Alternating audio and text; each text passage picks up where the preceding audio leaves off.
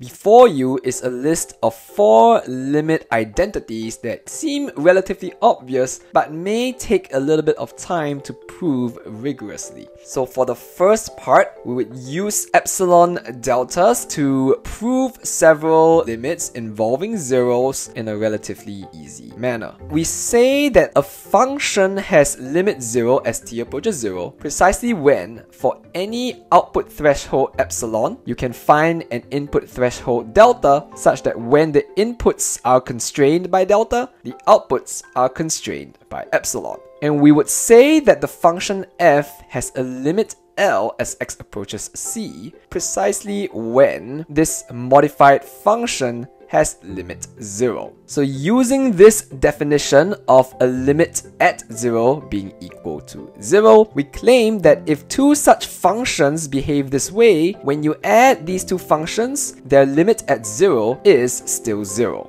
So we fix an epsilon bigger than 0, and we would upper bound f plus g via the absolute value of f plus the absolute value of g. The question then reduces to wondering, can we upper bound each of these terms by epsilon over 2? Well, let's recall that the limit of f at 0 is 0. And since epsilon over 2 is a positive number, we can find an input threshold delta 1 such that when the inputs are constrained by delta 1, the modulus of f is upper bounded by epsilon over 2. But since the limit of g at 0 is 0 as well, and epsilon over 2 is a positive number, we can find an input threshold delta 2 such that when the inputs are constrained by delta 2, the outputs are constrained by epsilon over 2. Now we aim to prove that the limit of f plus g at 0 is 0. This means that we need to show that for any epsilon bigger than 0, we can find a suitably chosen input threshold delta. So we're going to choose delta to be the smaller of delta 1 and delta 2. This means that when the inputs are constrained by delta, we can upper bound the absolute value of f plus g via the absolute value of f plus the absolute value of g. And since delta is not more than delta 1,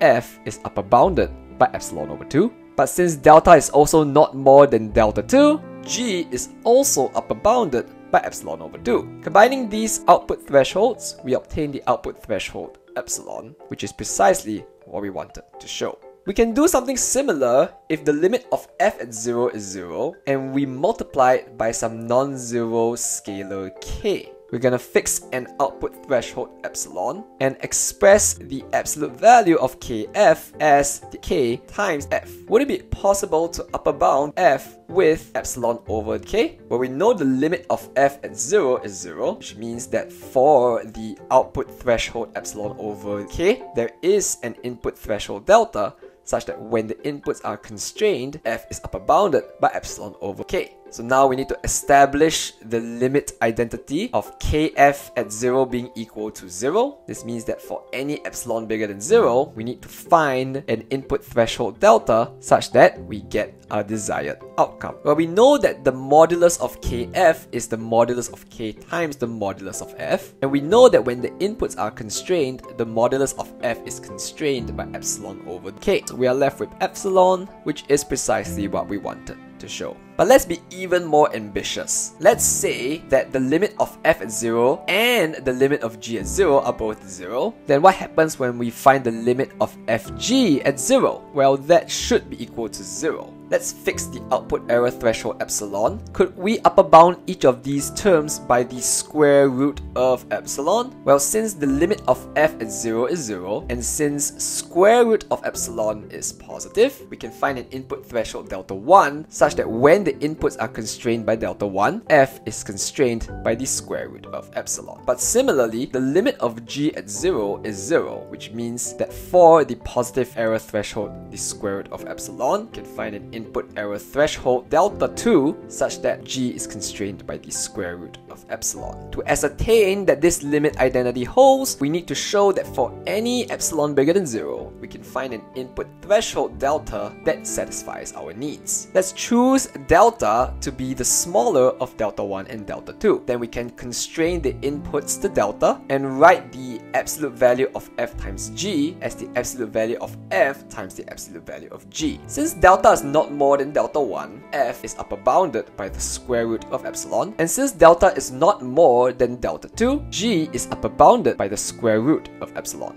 as required. Now we recall that the limit of the function at 0 is L precisely when the limit of the modified function at 0 is 0. So we now claim that if f has a limit of 1 at 0, then 1 over f has a limit of 1 at 0 as well. To prove this, let's fix an output error threshold epsilon, and we can rewrite the absolute value of 1 over f minus 1. And we want to upper bound these terms so that we obtain epsilon in the end. Is this possible? Well, we know that the limit of f at 0 is 1. For the output error threshold a half, there is an input error threshold delta 1, such that when the inputs are constrained, the outputs are constrained by a half. Doing a bit of algebra, we obtain that 1 over f is upper bounded by 2. But similarly, the positive error threshold epsilon over 2 has an input error threshold delta 2, such that when the inputs are constrained, the outputs are constrained by epsilon over 2. So using this information,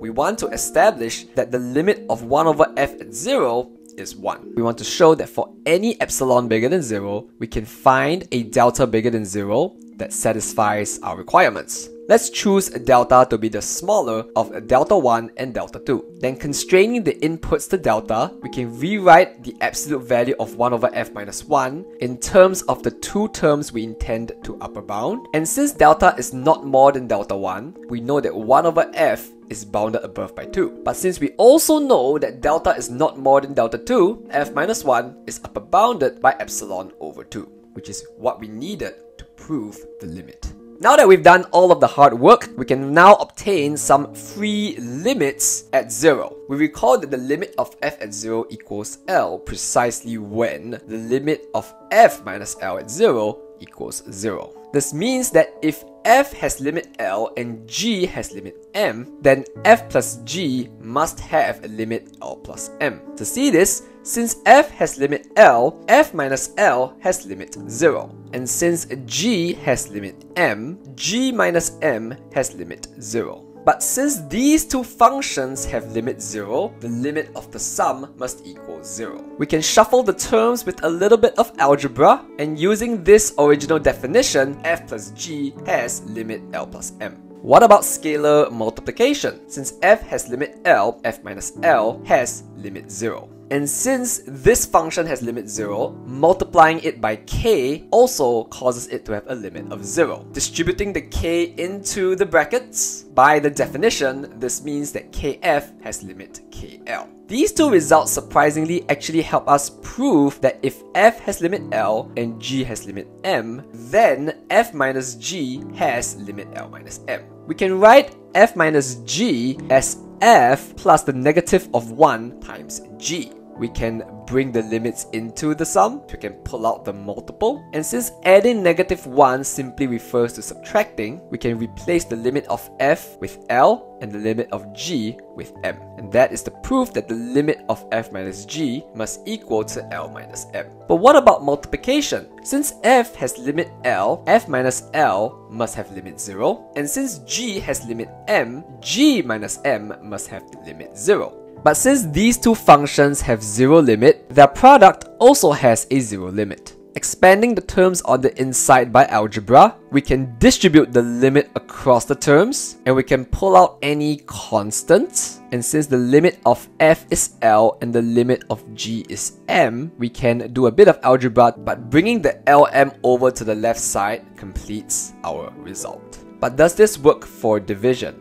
In other words, if the limit of f is some non-zero L, is the limit of 1 over f equal to 1 over L? Well, since f has limit L, if we divide f by L, the limit gets divided by L as well, giving us a limit of 1. But from the previous result, when we flip the L and the f, the new function still has limit 1. This means we can divide by L throughout both sides and obtain the limit of 1 over f equaling 1 over L. This now helps us prove that if f has limit L and g has a non-zero limit m, then the limit of f over g is precisely L over m. F over g can be written as f times 1 over g. But we know that the limit of the product is the product of the limits. And since f has limit L and g has limit m, we can replace this with L times 1 over m. This gives us some free limits in general, because we know that the limit of f at c is precisely the limit of f of c plus t at 0. This means that the limit of the sum must be the sum of the limits. We can use the definition to write this as the limit of the sum at 0. But we have seen that the limit of the sum at 0 is the sum of the limits at 0. But by the definition once again, these are simply the limits at c. The limit of a difference is the difference of the limits, because the limit of the difference at c is the limit of the difference at 0. But the limit of the difference at 0 is the difference of the limits at 0. And the limits at 0 are simply the limits at c. Similarly, the limit of the product is the product of the limits. The limit of the product at c is the limit of the product at 0, which equals the product of the limits at 0, which equals the product of the limits at c. The limit of the quotient at c is the quotient of the limits at c, because the limit of the quotients at c is equal to the limit of the quotients at 0. But this equals the quotient of the limits at 0, which equals the quotient of the limits at c.